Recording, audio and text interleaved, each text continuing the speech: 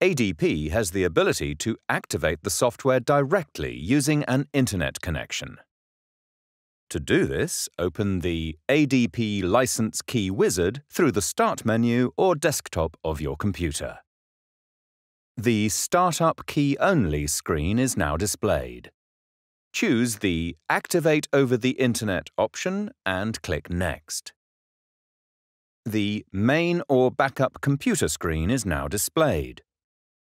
Choose whether you would like to make your computer the main or backup system on the license, then click Next. The Activate screen is now displayed.